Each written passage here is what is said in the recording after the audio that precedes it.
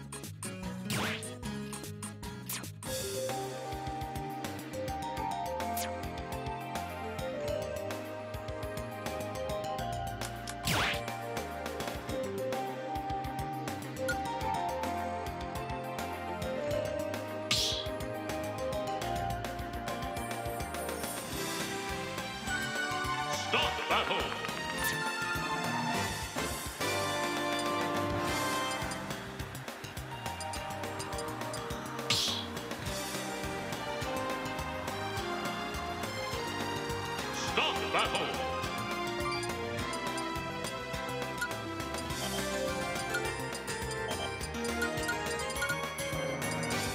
King DDD.